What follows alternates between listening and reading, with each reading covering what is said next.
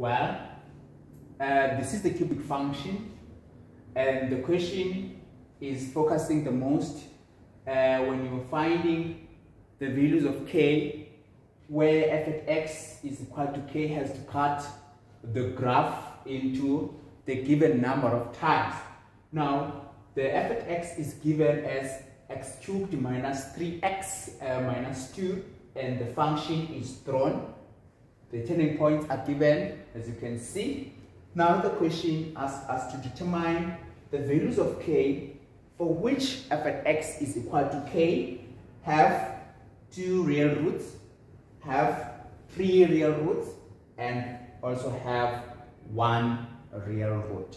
So at the end of this lesson, you will be able to determine the value of k when the function is given, or the function can be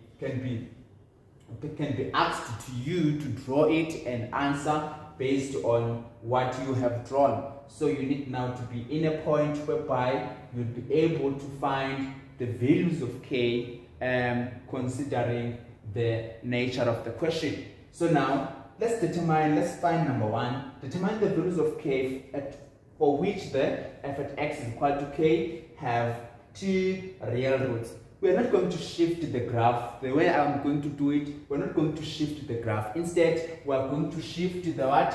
The x-axis. We are going to shift the x-axis as the what? As the function of k. As the function of k. So if I can give you the clue hint of this thing, if we may have this line, and we say k, this is the value of k. Let's say this line, hence you know that we have -4 as the minimum turning point. We have -4. Let's say this one is just -2. Let's say k is equal to -2. How many times does this equation of k cross or touch or intersect this graph of f? We can see it is intersecting it here.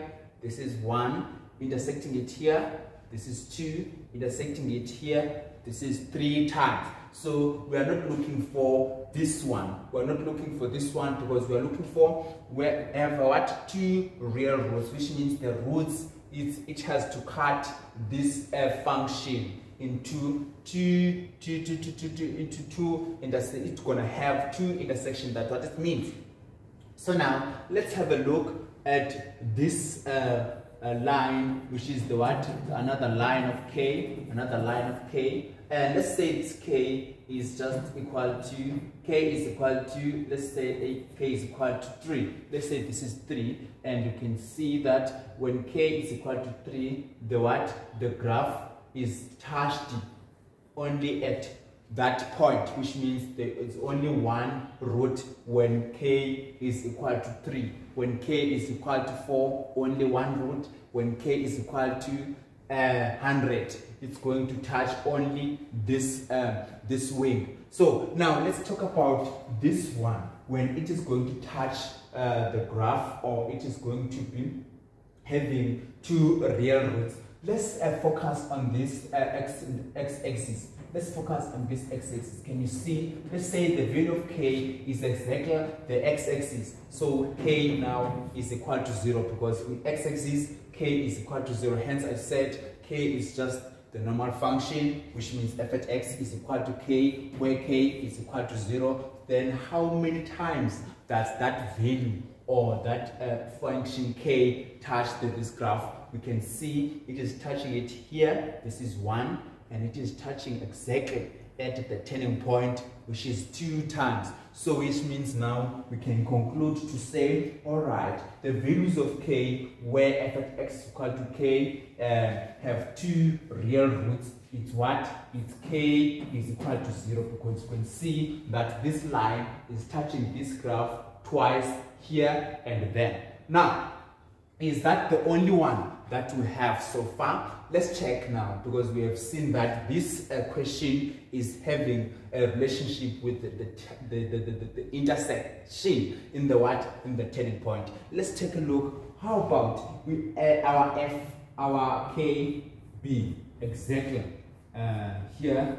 Let's say it is touching our graph at this turning point again, which means it's going to have this intersection as well as this intersection, which means it's still continuing to agree with this condition of have two real roots, which means k is equal to 0, and another one, which means we say or in this case, which means we say k is equal to negative 4. K is equal to negative 4. K is equal to negative 4. K is equal to negative 4. So this is another value of k where this function touch this graph or intersect this graph twice, which means it is having two real roots. So I think we are covered with the first question. Let's go to the second question.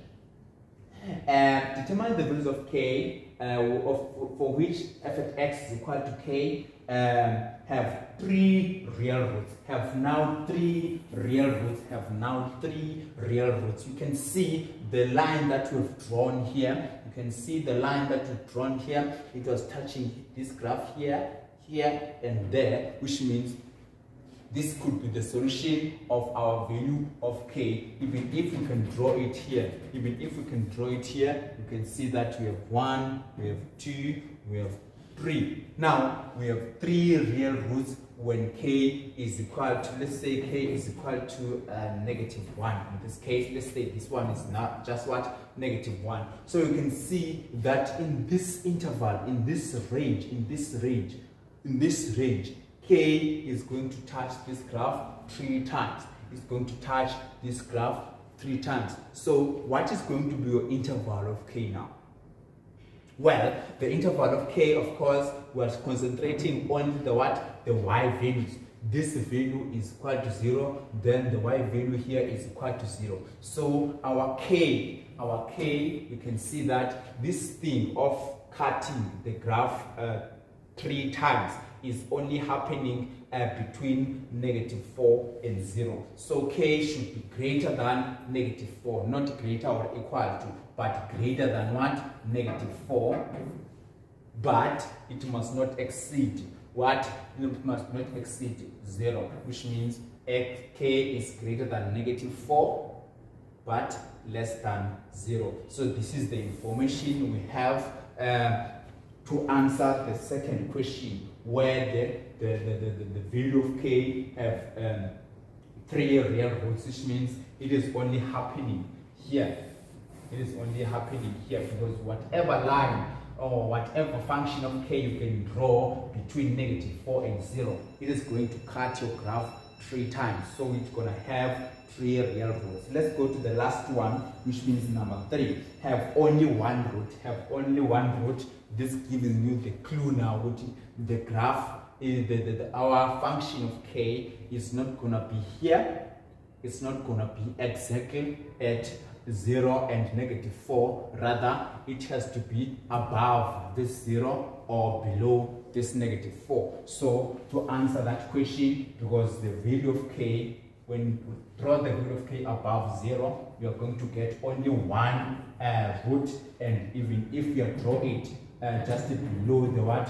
Below negative 4, remember this graph is continuing. It's gonna have only one real root. So to conclude by answering the answer of that thing, say k must be greater than what? Must be greater than 0. Must be greater than this 0, or k must be what? K must be less than what?